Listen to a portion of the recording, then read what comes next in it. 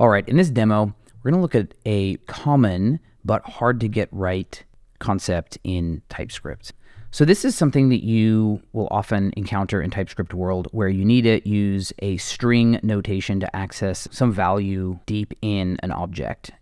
One typical scenario that you might see this in is if you have a set of strings for each locale. So this is common in internationalization. So here we have a locale called EN/US, and here we have some strings. So I have hello, and then you could also have depth here too. So I could say like greetings, and inside my greetings, we have morning, and we might have evening. And so here you can see that I have just the one locale, but you might have more for whatever languages you support. So I'm going to leave this as is for now. We have hello, and then we have greetings. And so I've exported this, but it's actually fairly common to see something else exported. And so here in this case, imagine we have a function called t, and I'm calling it t for translate, but let's say that we're going to take one parameter here, some sort of a key, and this key is a string. And of course we want to return a string also.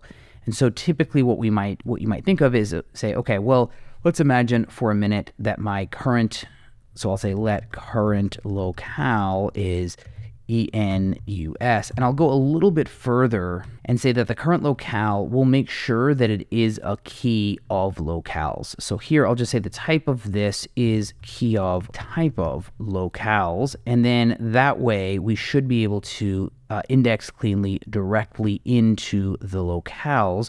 So here we can say return locales at current locale.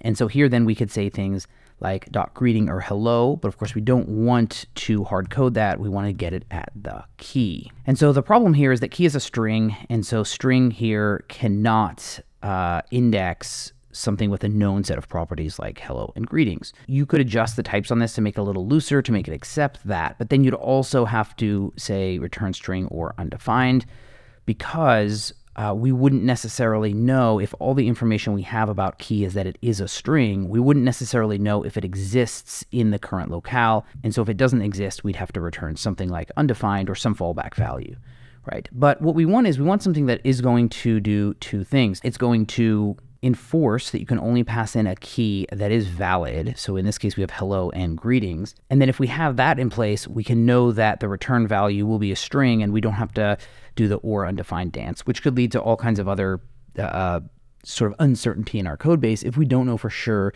that this is returning a string. So let's look at some things here. So the first and very easy thing that you might do here is we might say, okay, well, let's grab a type here. And so I'm going to just factor out this key of type of locales here.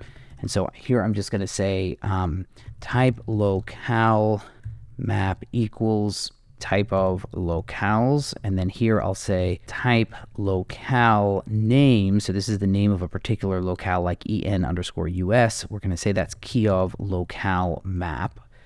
And then down here, we're going to just drop that in where before we had the kind of longer version. Now, the reason I'm doing that is because now what I want to say is I want to say, all right, well, let's grab the object type here of one of these. And so here I can say type locale equals locale map at locale name. So this is essentially saying I want the shape of this internal object here. Now, I'm sort of dynamically computing this from the hard-coded values, and in a real-world application, you might have another way of coming up with this, but for now, we're just going to kind of dynamically compute these in the type system at the type level here. And the reason we do that is because we want this locale piece here. So here I can see locale has hello and it has greetings, and that could grow over time. And so now here I'll say key of locale. And so here we're pretty close. So let's just assign this to a variable so we can kind of hover over it and see what it looks like. So here I'll just say const foo equals, and if I hover over here, you can see, well, now it knows that foo here is either a string, but it also might be this object here. So why is that? Well, it's because remember, there's two keys on this locale. So there's hello and there's greetings, but greetings has another depth of nesting here. So this has sub keys in it as well. So now the goal is to have a look at this and figure out, okay, what can we do? So we still want to return a string here, but we want to figure out what can we do to somehow conditionally determine if we're going to traverse another layer of depth here. And so the way we actually want to call this function is we'd like to call it, so we would say, okay, I want to return t, and then I want to say greetings dot, and we want to say greetings dot, and I realize now I said event instead of evening. But here we want to say greetings dot, let's say morning. And so we want that to say, okay, well, we know that greetings exists and we know that morning exists, so this is legit and we won't get a red underline and it will return a string and all of that. So how can we do that? How can we introspect this particular string constant here and determine if the shape of this string kind of matches a path in this object? And this is where it gets advanced, right? This is where it gets tricky. It's also where it gets fun. Okay, so what do we want to do here? Well, we want to say that key here, instead of saying key must be key of locale, what we actually want to do here is we want to say, okay, key must be a path into locale. And so remember, locale here represents this particular shape. And so path into, and you can sort of put this into your own words or come up with a name that makes sense to you, but I'm just kind of mentally modeling this as like a path into an object. And so here, let's write some types. So here I'll say type path into, and we'll say t equals a union of strings. So in this case, a valid union of strings here, or the end result will be, it should say hello, or it should say greetings.morning or greetings.evening. And so we essentially want this not to be hard-coded, but to be determined from the shape of this locale object here. So essentially, the kind of shallow approach to this would just be key of t. And we might add an additional constraint here by saying like t extends, record of string any, something like that, just to say that like t must be some sort of object here. In this case, what we want to do is we want to actually map through here, and we want to say, okay, well, I only want the parts of t that have a string value.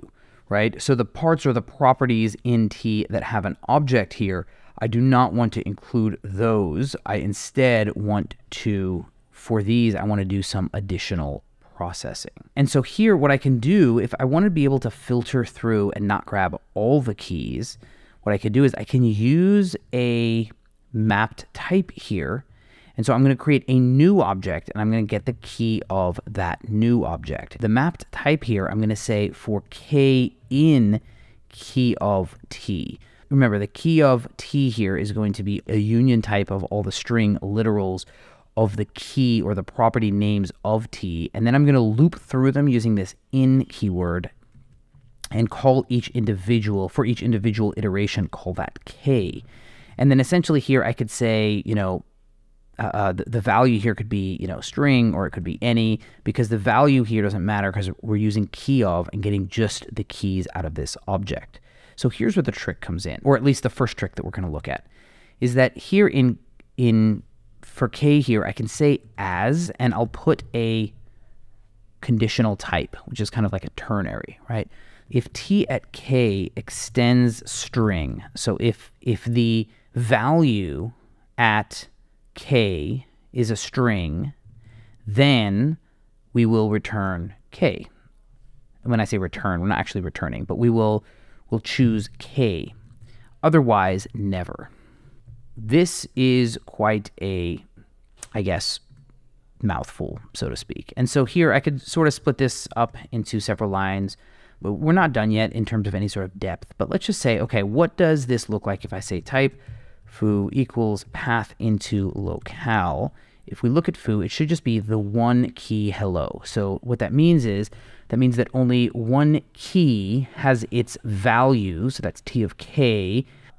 When you see the word extends, you should think can be assigned to. So the value hello can be assigned to string. And so the thing is here, though, we're not actually going to say never in this case. We're going to recurse inwards and try this again. So for this part here, I'm going to wrap this in parentheses 2 here, and I'm going to say, so what about the other situation where t of k extends record of string, comma, any? Then we want to do something, so I'm going to put some parentheses, and then otherwise we'll say never. So never is the kind of fallback if it is not, if t of k does not extend string, and t of k does not extend essentially an object here, then we'll fall back to never. Okay, so now what do I put inside this piece here? I'm going to put a string literal, and I want k here, because remember, k is the particular key of t that I'm looping over. So in the case of our example data, k here would be greetings, and then t of k would be this object here. So here I do want k there, and then I want a dot, like a literal dot, and then I want to, this is the part where I would recurse in here, and I would say that I want the path into t of k, because we said t of k here extends record string any. So that should allow me to recurse inwards. Now we've got a few problems here, and so the first problem, you can see that TypeScript is not happy about k not being a string here. So maybe the easiest way to handle this is here I could say k and string. So I'm going to take the intersection of k and string here. What that means is that I only want keys that that are strings, or the way to think about it is in the Venn diagram of possible values here. All the values that can be a k intersected with all the values that can be a string, so we essentially get things that are string and a k.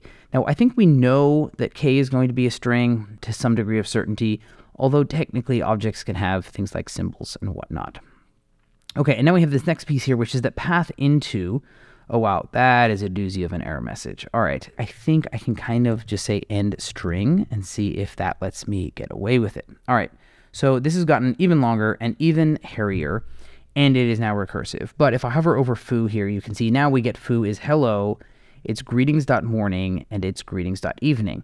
And even though this is kind of ridiculously long, and I know that's a very valid criticism of TypeScript, or at least when you're doing type level programming like this, is that it is like super cryptic, and I think that it would have been quite difficult to kind of figure out the intersect with string piece if you haven't done a ton of type level programming.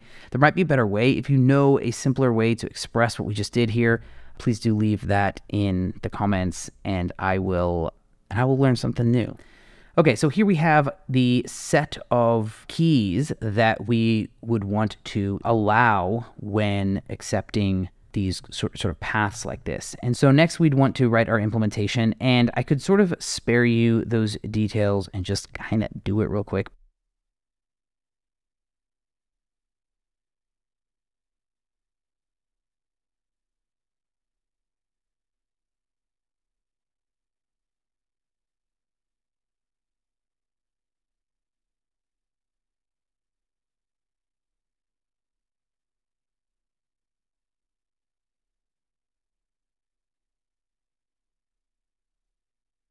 And I'm going to kind of pause there and see if this thing works. Okay, so how would we use that? Now let's imagine we're over here in our index. Here we have t, and I'll press tab to import that. So here I pass in a function, and you can see that it knows these are all the possible things that are available on there. So I can say hello, or I can say greetings.morning. And if I say const foo equals, you can see that foo here is a string. Okay, if I jump back over here and I add another key, let's go over here and add another layer of depth. So here in greetings, I could say casual, and maybe here we have morning, and then we have afternoon, YOLO, whatever, right? So here now, will those show up at the right level of depth? And they sure will. So most of the stuff that we did today is type level programming, which is the hard stuff. Here, you can see it sort of reformatted my path into helper. We could certainly factor out certain pieces of this into helpers. So like I have a feeling we could, I don't know, maybe pull this out into a helper. When I say helper, I just mean another utility type. But this was kind of a quick run through on how you could tackle a problem of that nature. If this kind of stuff makes you excited, or if you like pushing the boundaries of what you can do with TypeScript, then I will keep making cool videos like this. All right, thanks for watching.